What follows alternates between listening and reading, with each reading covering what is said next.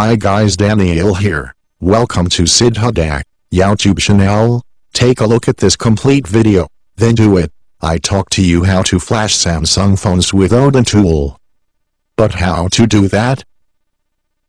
Odin is a firmware flashing software developed and internally used by Samsung. It is believed that instead of released by Samsung officially, the tool is leaked accidentally. And thanks to the leak, this effective tool is now widely used by Samsung users to flash firmware, recoveries, bootloaders, or modem files on Samsung Galaxy device. This tutorial is going to show you the process of flashing Samsung stock ROM and official original firmware via Odin. Complete tutorial about flashing and restoring any model of Samsung Galaxy smartphone or any Samsung Galaxy device to stock firmware. This guide will make you able to upgrade or downgrade your any firmware version by using Odin 3. Requirements: 1. Stock ROM for the model number of your device. 2. Odin 3 tool. 3. Samsung case or Samsung mobile driver. 4. Charged rooted or non-rooted Samsung Galaxy device model. 5. USB cable and Windows computer or laptop.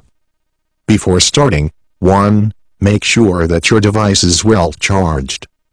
Ideally, the battery level should be around 70 to 80%. The more the better. 2. Back up your important data before flashing, in case of this process corrupt your all data. 3. Download stock ROM file. Make sure you download the right firmware for your phone's model number from SamMobile or Samsung Updates, and unzip it only one time. The extracted firmware file has *tar.md5 extension. 4. Download and install Samsung case or Samsung mobile driver. Install USB drivers for your device on your PC. You can download and install Samsung case, which will automatically install device drivers. After, close Samsung case and disconnect any device connected to USB ports of your computer. Make sure that Samsung case is not running. 5. Download Odin 3 tool and unzip it. Understanding Odin options, you will get following files: Odin3 version.exe. Now, right-click on Odin3 version.exe and run it as administrator to start Odin.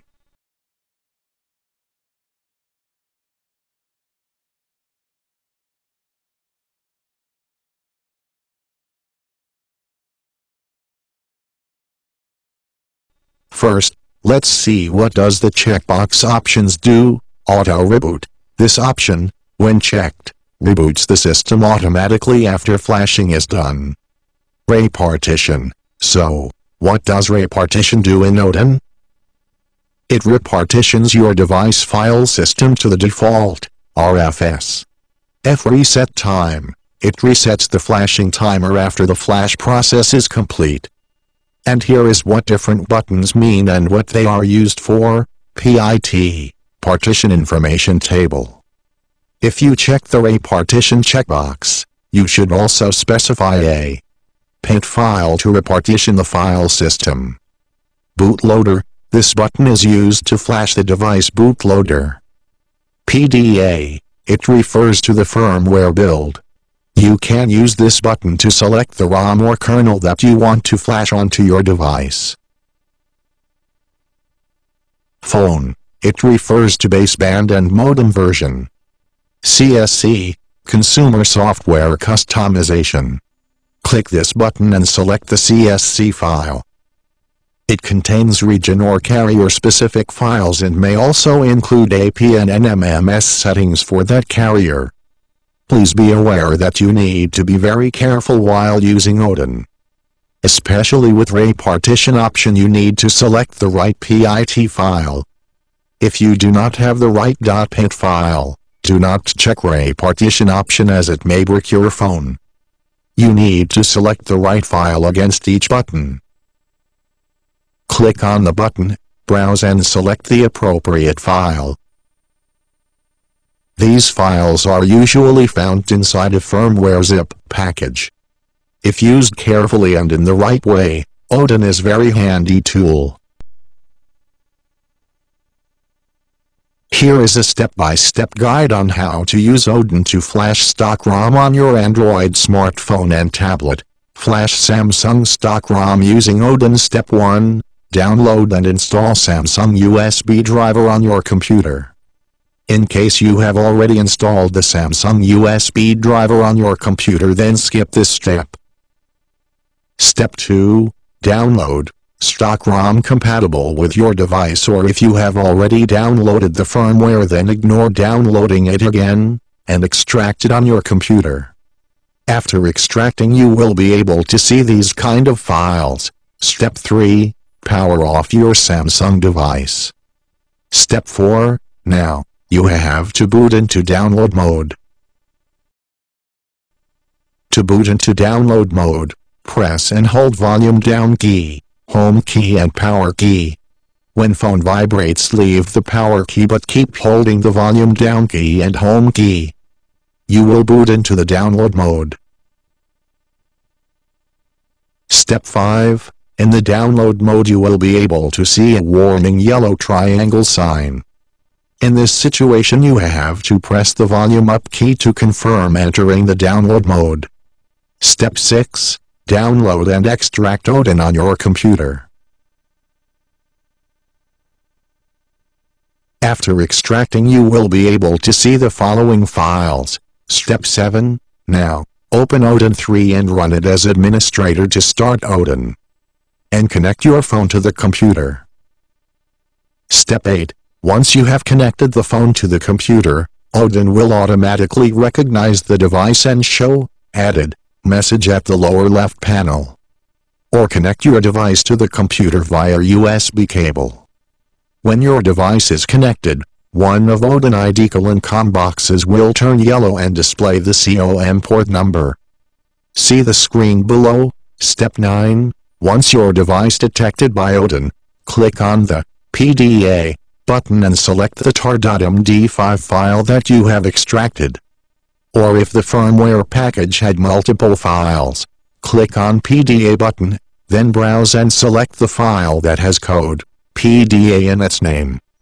Click on phone button and select the file that has modem in its name. Click on CSC button and select the file with CSC in its name. Skip any files that you did not find in the package. Make sure that you do not mess up with checkboxes. Step 10. Now, click on the Start button in Odin to begin the flashing process. Step 11. Once you see the green pass message, then remove the USB cable from the device. During this process, your device will restart automatically. Step 12. Your Samsung device will now stuck at boot loop. Now, you have to boot into stock recovery mode. To enable stock recovery mode, press and hold volume up key, home key, power key. When phone vibrates, leave the power key but keep holding the volume up key and home key. You will boot into the recovery mode. Step 13. In recovery mode, wipe data/factory reset. Step 14. Once cache data is cleared, select Restart Phone Now from the recovery menu. Step 15. Now, your Samsung device will restart without any issue with the stock ROM you have downloaded.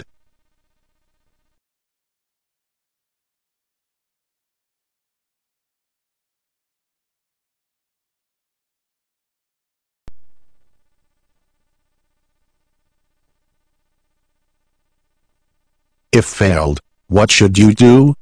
Try these things first. Update your device driver software to the latest. Restart your computer. Run Odin as administrator. Try different cable, original one or the one with better quality, and USB port, the main port recommended. Re-download the firmware file. Make sure it is intact and match your device model.